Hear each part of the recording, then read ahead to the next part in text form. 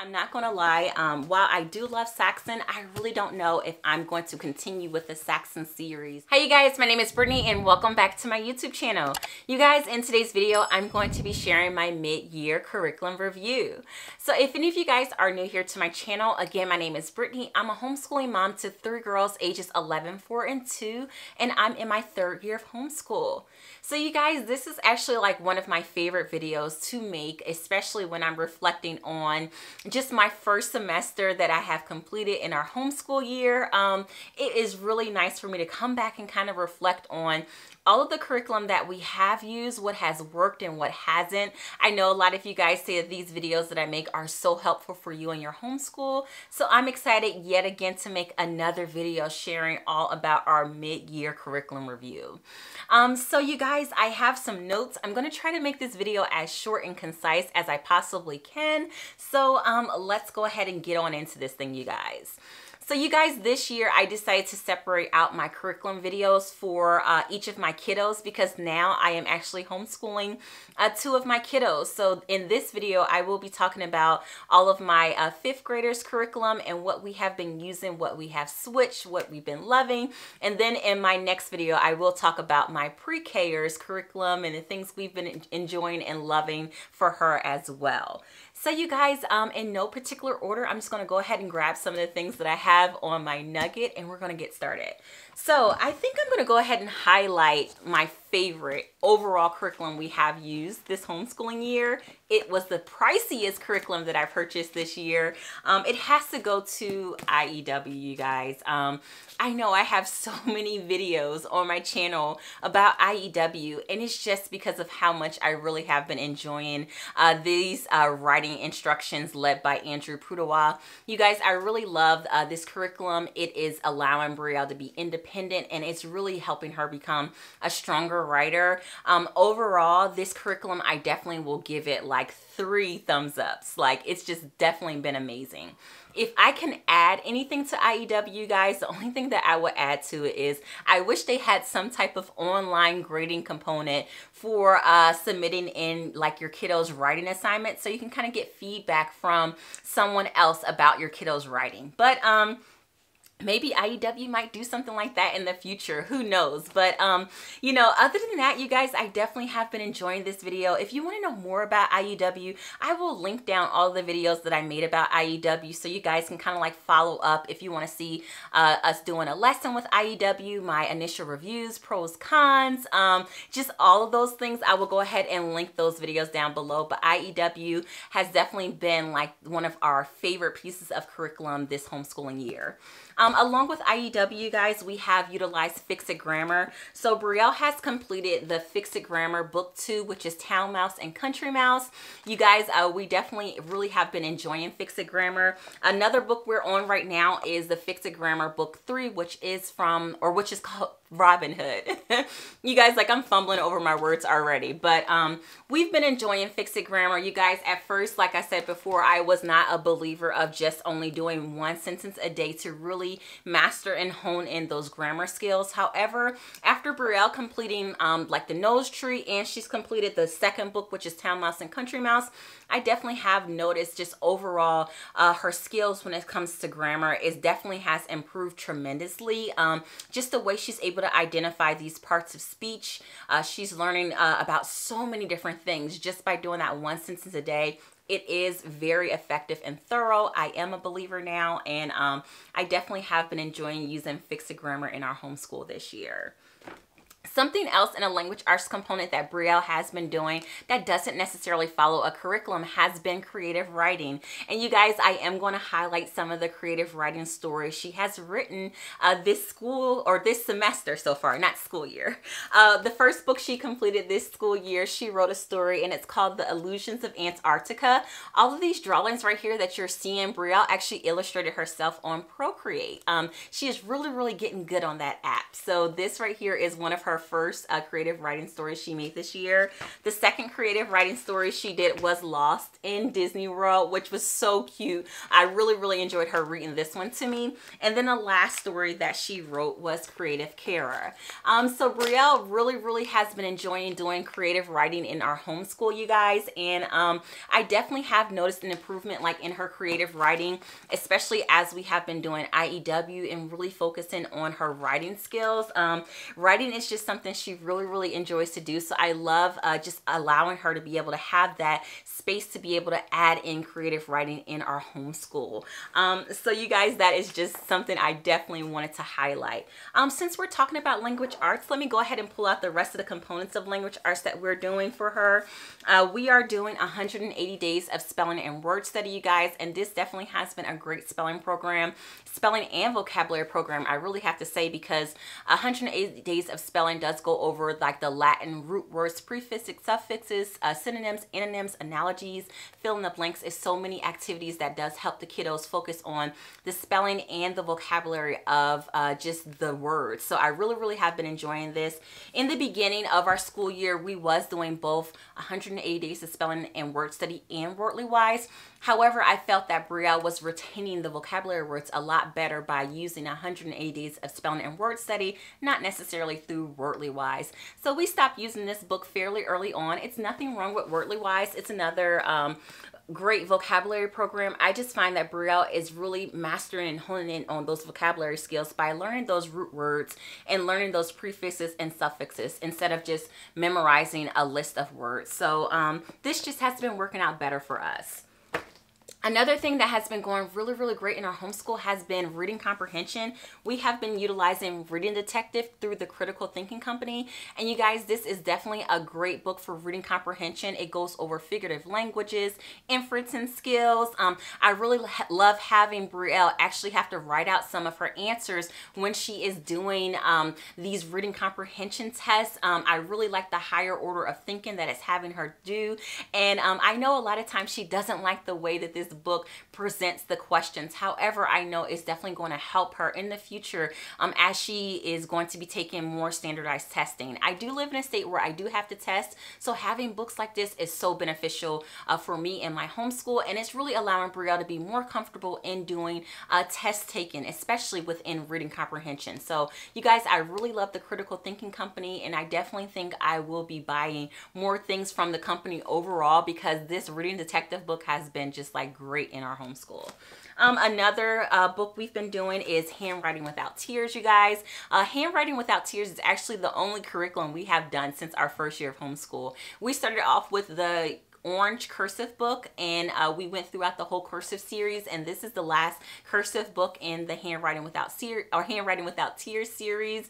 I do have the yellow book, which goes over like a print, and it has a teeny bit of cursive in that book. However, Brielle did say she wanted to do more cursive, so I do need to pick her up another cursive workbook for next semester since she finished off the last cursive book in Handwriting Without Tears. But overall, you guys, I definitely have loved this program, and it's so crazy that now I'm going through the beginning of this program with my 4-year-old. It's so crazy how great they teach the kiddos how to actually form their letters, and I really have been enjoying doing the print with Leia, my younger one, and then seeing Brielle master and finish her cursive book. So great handwriting book. I love it. Okay, you guys, something else that I was doing at the beginning of our school year when it came to like grammar was using Rod and Staff Build in English series. We used this Build in English series in our second year of homeschool, and you guys, this definitely is a great and thorough English program. It is teacher intensive, so you as a teacher, you do have to go in and teach your kiddos the English lessons in here. However, I really have seen it benefit us in our second year of homeschool, really allowing Brielle to hone in on those like grammar skills. It really focuses on like diagramming of sentences. This curriculum, you guys, is an old school Mennonite curriculum, but it's very thorough, it's very concise, and Brielle has definitely learned a lot by completing Rod and Staff. However, this this year, you guys, I was really finding that because Brielle has a heavier writing year doing IEW structure and style, I really had to let some things go. So I had to let go Rod and Staff. It is a great and thorough English program. If you guys want to know more about it, I definitely will make a dedicated video to Rod and Staff because I really don't see that many people talking about Rod and Staff. It definitely is a great program. However, I really had to like simplify things in our homeschool, and by simplifying, I had to take out an extra grammar program that it necessarily wasn't needed, especially since we are doing Fix It Grammar. It was just something that we were used to and we did in our previous years. Yeah, that is something that we have dropped this school year. So you guys, I still have a pile of stuff. We're gonna go ahead and keep on going with this mid-year curriculum review. I guess we'll go ahead and go into history now. So for history, you guys, we have definitely been enjoying history this homeschooling year. I think history is another one of our highlights. In our first 2 years of homeschooling, we really did focus heavily on geography. So it's really been fun diving into American history. So the first history curriculum I'm gonna highlight that we have been really enjoying has been our African American history, which has been through Heart and Soul, and this is the Heritage Pack. We have been reading the book Heart and Soul, and you guys, this book, if you just grab this book, it's definitely suffice. This is definitely a great book that I feel like every homeschooler should have, especially when going over American history. It definitely has been a great addition. The illustrations are beautiful. One of the chapter books that we have read with the Heart and Soul pack that has been amazing was 40 Acres and Maybe a Mule. If you are in like that Reconstruction era, especially after the Emancipation Proclamation, this book right here, you guys, is a great addition for you to read as far as historical fiction in your homeschool. I just love hearing the perspective of these African Americans, slaves that were free, and their journey through that Reconstruction era. It really was a great and beautifully told story. I think Brielle told me this was one of her favorite historical fictions that we read this whole semester, and I definitely have to agree. So if you don't do anything but just get this book right here, Heart and Soul, and 40 Acres and Maybe a Mule, you guys, you will not be disappointed. These books have definitely been great in us doing our African American history. Some of the other books that we read with Heart and Soul, the picture books, was The Escape of Ani Judge, and this was another great picture book. We read Brick by Brick, which is actually a powerful story of the building of the White House. You guys, this was a great picture book. Another one that we read was Only Passing Through, which is the story of Sojourner Truth, another awesome picture book. And the last picture book that we read that concluded the halfway point of our Heart and Soul was Dave the Potter. Again, another great picture book. So overall, we definitely have been enjoying our African American history.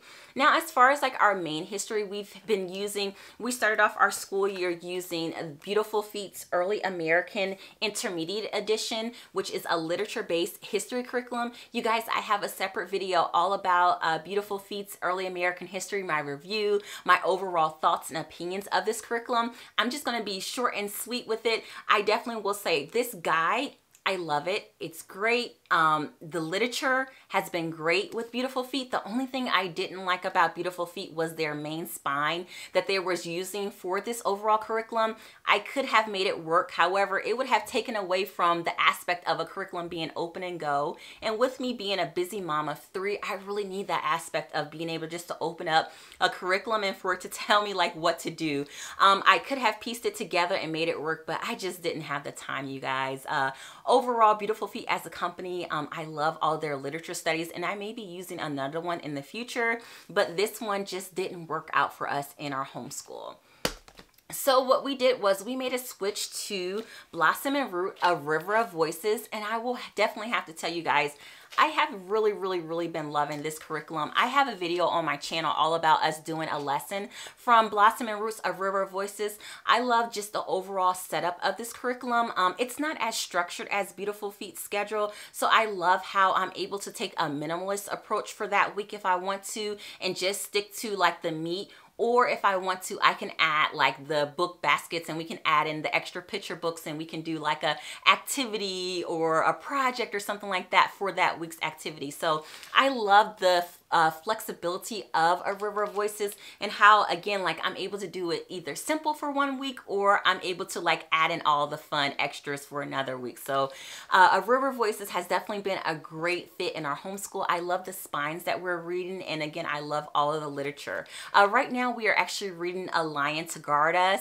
which has been a great picture book. I mean, great chapter book. We've read Children of the Longhouse, and so far the chapter books we've been reading with the weeks has been great as well. So A River of Voices, great. If you want to know more about it, I do have a separate video all about A River of Voices.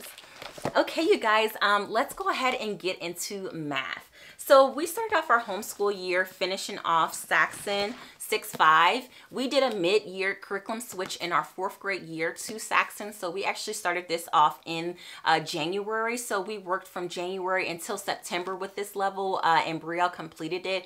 And you guys, overall, I mean, I love Saxon. It's great. We utilized Nicole the Math Lady. I did add in the Nicole the Math Lady's grading when we moved into the Saxon 7-6 level. We moved into Saxon 7-6 in October.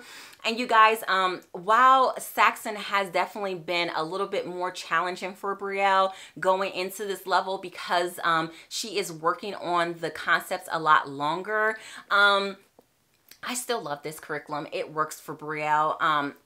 Since we have been doing since we have been doing the Nicole the Math Lady's online grading, I'm really able to get a better track of her grades.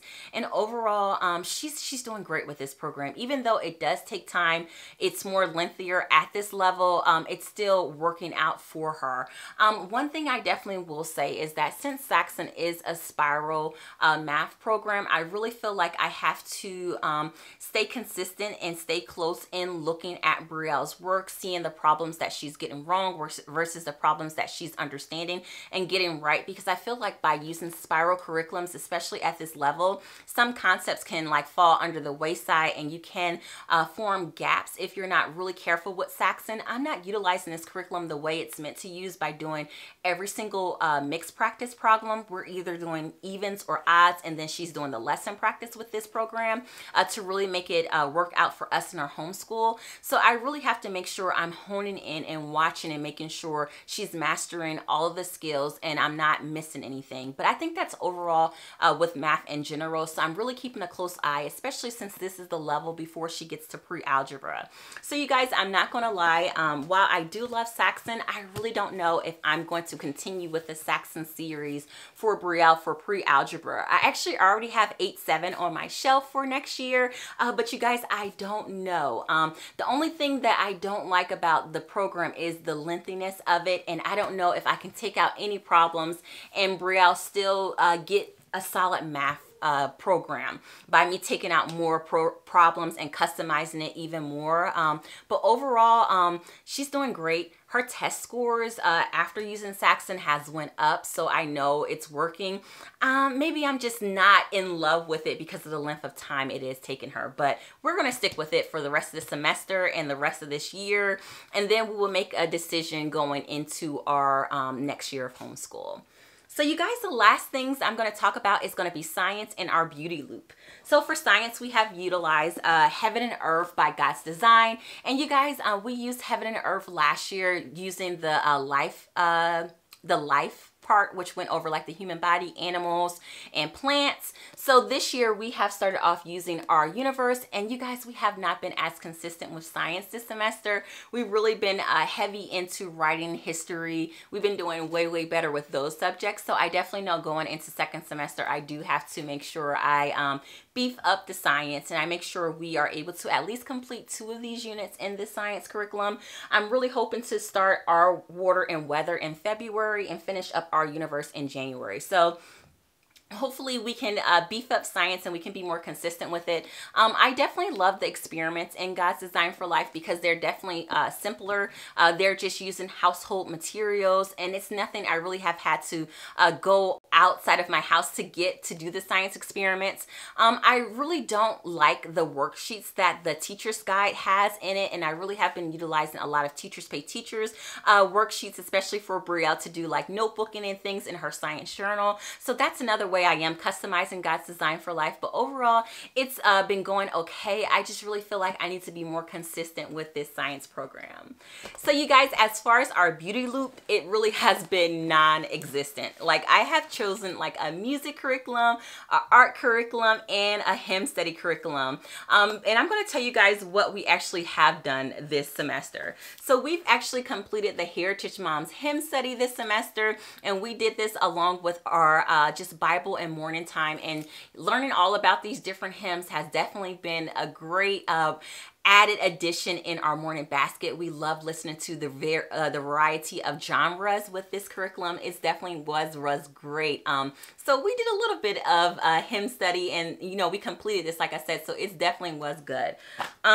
Something else that we did in the beauty loop was Brielle, she's still working on the piano. She's utilizing Hoffman Academy, which is an online video lessons for piano. She's been doing really well. She's on unit 10 right now.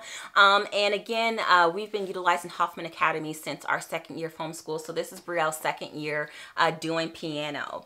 Now, you guys, as far as our Living Art lessons and our Living Harmonies, which is our music curriculum, you guys, like these, it just didn't happen. I think we did one lesson of our Living Art lesson, and we haven't done any lessons in our music curriculum. And I'm really hoping that this second semester, because I am shaving off some of those like extra things that I did have in language arts, that I can really make sure I find time for us to at least do one of these. I asked Brielle if she could choose between art and music, which one she would want to focus on next semester to make sure we are more consistent with it. And she told me she wants to try for us to finish Living Harmonies in our second semester, since we finished our hymn study. So this year will technically be like more of a music year this year. So hopefully by me like eliminating one of our beauty loops and really just focusing on music, hopefully we can add into like some of our enrichment and fun things. So you guys, this is my mid-year curriculum review for Brielle, my 5th grader. I really hope you enjoy hearing all the things that has worked out for us in our homeschool, some of the things that may not have worked out for our homeschool. So you guys, thank you so much for watching today's video, and I look forward to seeing everybody in my next one. Bye.